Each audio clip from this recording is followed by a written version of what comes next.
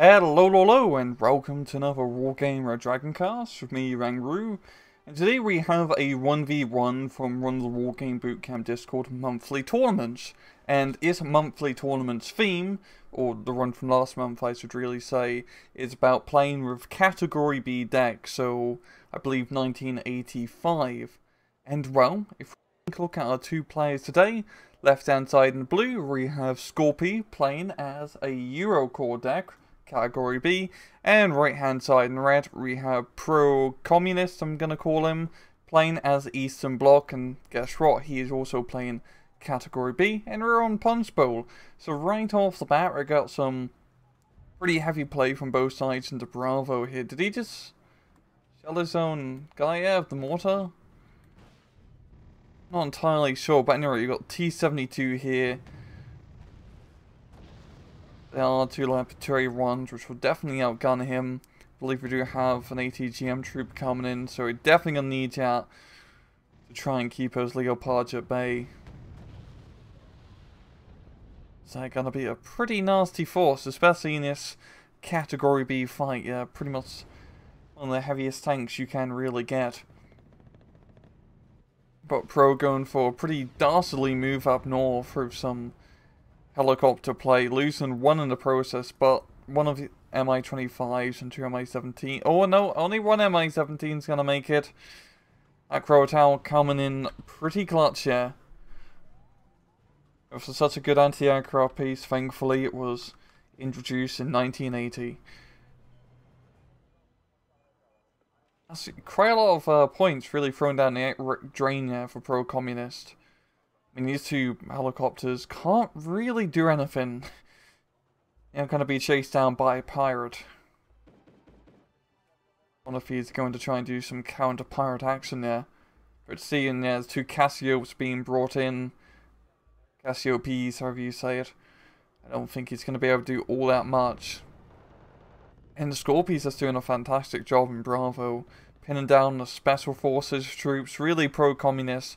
Only has a good foothold in this southern eastern corner of the sector. He does have the Leica Pachotas, which is nice, with their long range cordless rifles, which will definitely help out in the area they're in. Take advantage of that long range. That one concourse almost getting the Crow Tower out, but missing, which is a bit of a shame. Definitely could have got some revenge from losing all his helicopters from earlier.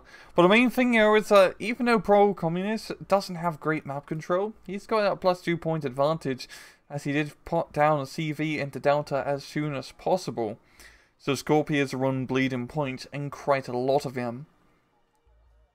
It is paying off, of course, because he is getting that map control, but as usual in these 1v1 wargame replays, you really want to think about getting that CV onto the +2 sector as soon as reasonable. Not going to say possible, but reasonably possible. It's always a big investment, of course. I think Pro realizes how the center's going to go, and that being not well for him, so he's actually deploying some more forces up north here. Just some infantry. And also some infantry down south as well. Get his Lackers to clear through the forest, try to clear up his Marder runs.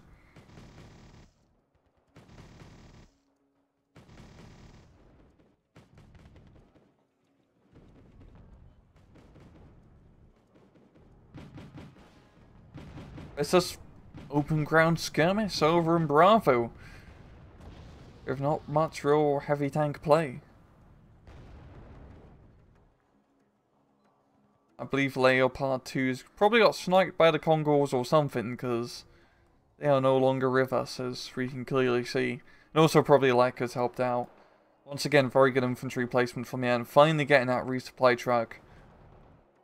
Give that Congors a good actually, I'm not even going to do a complete rearm, as this is just a cheap supply truck. I only have enough room in here to carry 2 missiles, or 3 missiles, there we go. It managed to stick the third one in the passenger seat. What do we have down here? One sneaky OT-64. And Pro-Communist playing the Foxtrot didn't go that well. He killed like a few units, but Scorpi still holds the area. Oh, the Delta CV got sniped. I'm really sad I missed you, because that's a pretty damn big kill. I mean, that saves Scorpi from having to buy his own CV for the time being.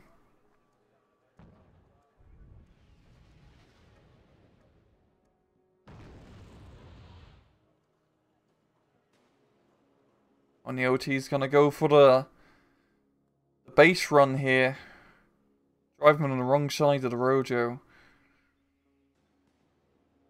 Oh, I guess depends which country we're in. I believe Southeast Asian countries drive on the right side. I'm not entirely sure about that. Anyway, it's not gonna matter. He's gonna run on some AMX 13s and probably die rather quickly.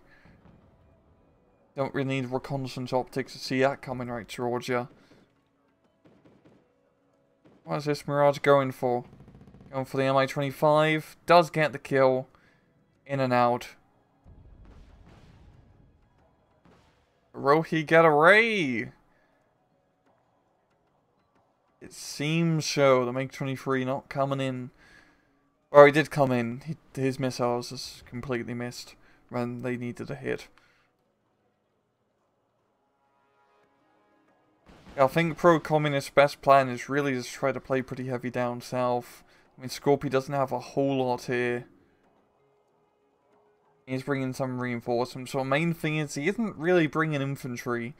Because he really just need to get control over his village here to secure Foxtrot. And it's the same thing for Echo. But at the same time, pro-communists could probably use some infantry to fight over the land. He still holds on to get one sliver of Bravo at least. He's going to be facing a lot of fire. There's not a whole lot left of the infantry here. The Concords are out of ATGMs, so they're probably going to go down, and that's going to give Scorpi the entire point.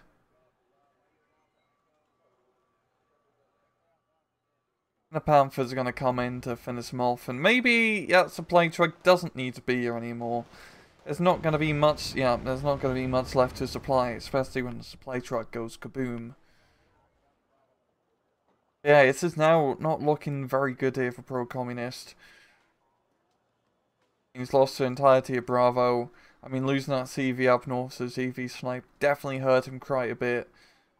He's getting a nice easy point advantage, but not anymore. Now Scorpi is starting to edge stray a little bit out of Bravo here, using that Milan team to try and snipe some anti-aircraft units. And also probably just deny anything coming up the road trying to get into Bravo. So Pro, he really needs to try playing heavy down south, I believe. Try to play his flanks. So you're just not going to get back into Bravo. It's a big open field. There's a lot of angry Europeans in here. Well, I guess he's also European with his deck. Just on the other side of the Iron Curtain.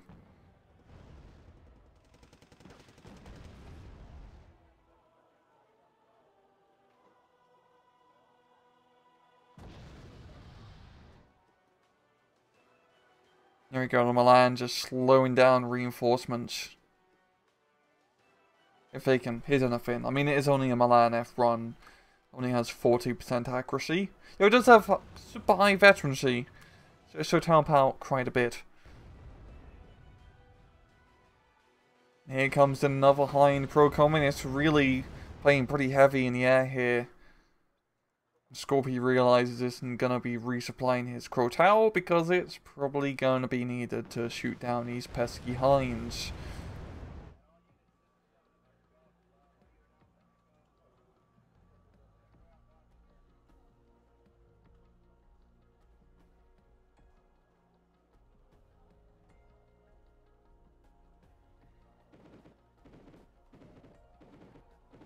I do like what Pro is doing here. He's not moving directly into Foxtrot through the open, he's trying to just go through his forest. And it's actually a pretty damn good approach. As if you manage to get into here at least, I mean, you can actually start putting pressure back into Bravo, while also putting pressure down south. He definitely has the cover advantage to get into here. He only has reserve shooters, which aren't great, of course, because they are reserve troops. I mean, that RPG-2 is pretty pathetic. Don't even believe they can kill an Armada.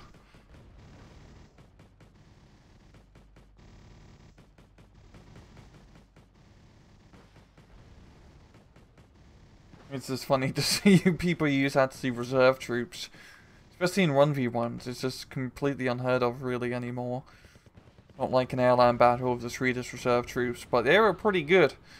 And the bloody machine guns. They're essentially just regular rifle troops, just for the worst training trait.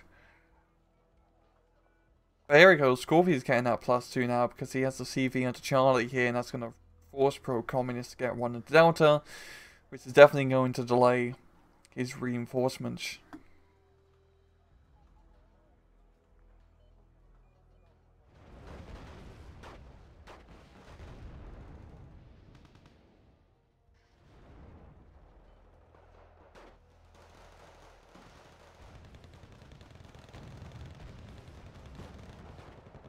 A little bit of skirmishing on the Foxtrot, but main thing is Pro still doesn't have any infantry into here.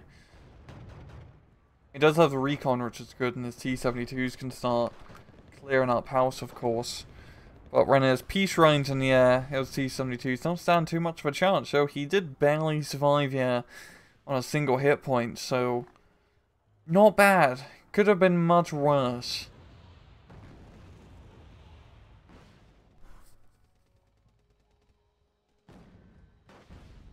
Behind, providing pretty good fire support here.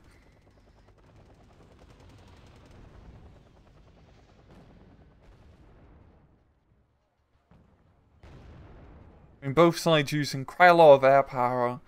Just pro-communists is preferring the helicopter kind, while Scorpi using much more of the aircraft. There you go, Flank Panzer Capard coming in, stunning up the Hind, but the Hind is still flying. Yo, with not much ammunition, he probably wants to leave the area. That'd be a good idea.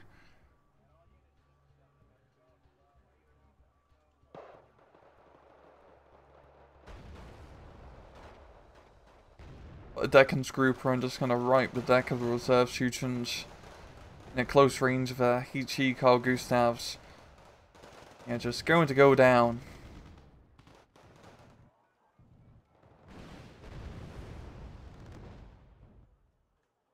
Now Heinz really needs to leave the area. I mean, he really should be dead by now. The Flag Pounder just needs to breathe in him a little bit and he will die.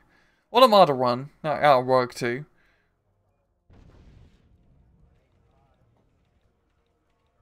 Scorpi is doing a damn good job of keeping up the pressure. He's going to be getting a CV into Echo. We'll give him a +1 point advantage. We do have these Fabs over here, which will... I'm wondering if he's going to try and go for CV snipe. It is possible. Well, it is possible, but yeah, we do have the 57 mils and at close range. They are pretty deadly. Especially against such lightly armed vehicles. Or armoured vehicles. Main thing is pro-communist is really stuck in a rut here in this forest. He's having a very hard time of actually moving out of it.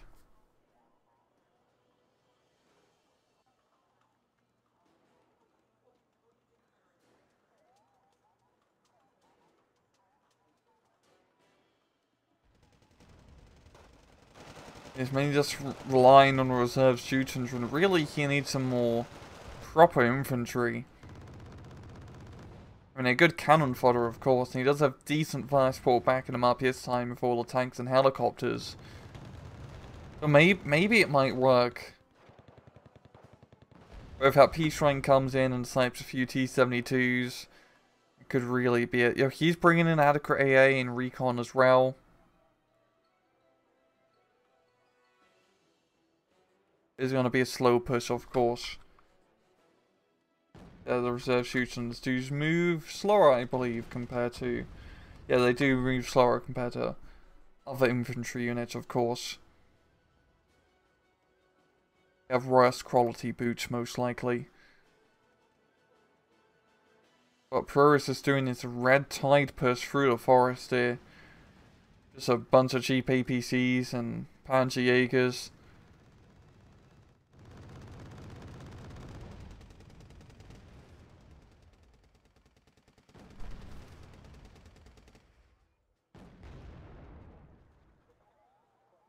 It's just a lot of stuff which Scorpio will have to deal with.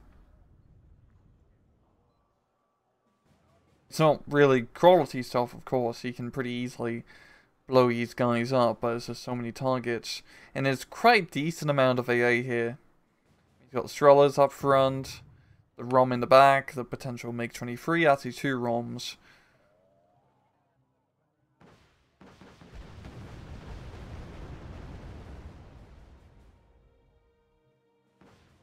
Scorpi doesn't really have a whole lot here. You know, one Panther did some fantastic work, but now he is going to die from the Strela.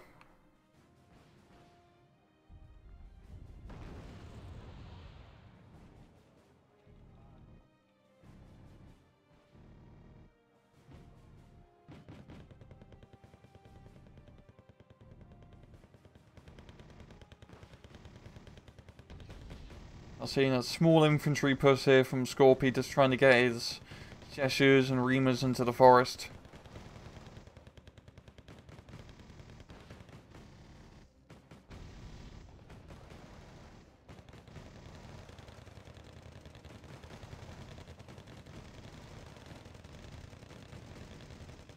But caught out in the open, they are going to go down.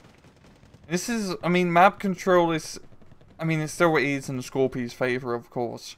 Especially considering he has the +1, or the +1 down on Echo. And also a potential cap in Bravo. Oh, last 2 fire in a race could actually do something. Or it couldn't really do anything as well, that works.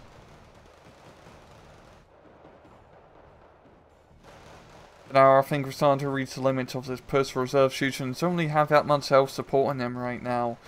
And by themselves, reserve shootings are, well, really bad. They can put down some suppressive fire, but that's really about it. Considering between like 15 guys, you only have 900 rounds. It isn't a whole lot, really. Yeah, they can't really fight all that long. I mean, that's like 2, maybe 3 magazines per person.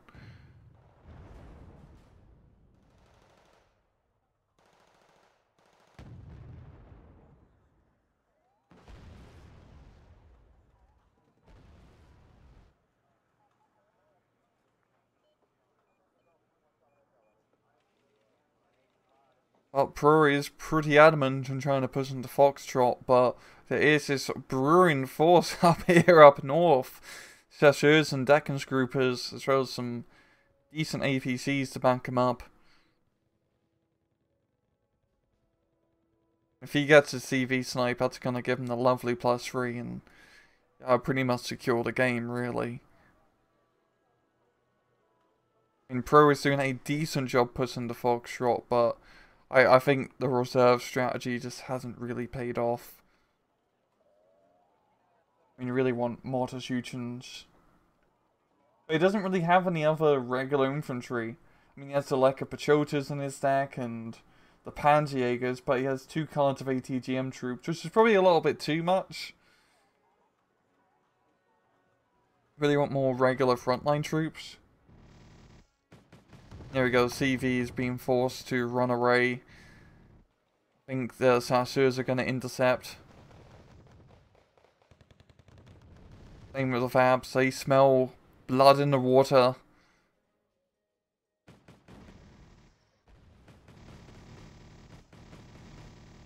There we go, the guy just got stabbed here. And by stabbed, I mean shot at by a 20mm autocannon. There we go, Scorpi's got the +3. And pro-communist push is just not really making all that much headway. I mean, it's getting into Foxtrot at least. Like, there's just enough here from Scorpi to slow him down. I mean, that one Flag Panzer is holding off all these APCs. The APCs can't really do anything until the more heavily armed forces come up to finish the fight.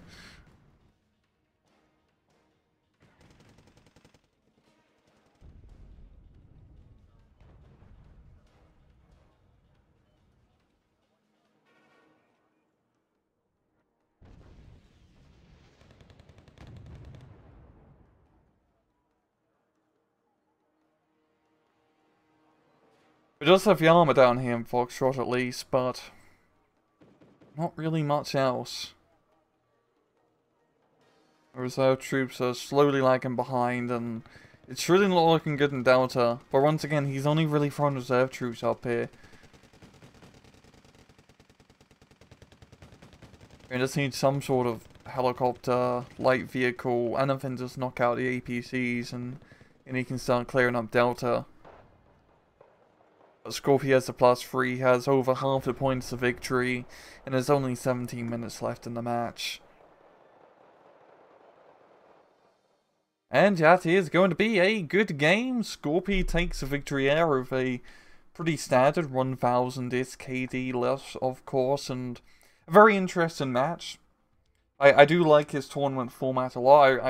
I think the Wargame Bootcamp Discord monthly formats can be pretty fun, especially when you're playing less meta decks, especially just playing 1980s stuff. I'd hope to see a Category C tournament at some point with all the early cold draw stuff, as I think that's pretty cool equipment. But anyway, pretty much I feel like really screwed over Pro Communist in this match, as I kept complaining about, was the reserve troops.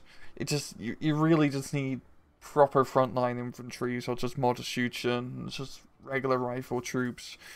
Because they're cheap.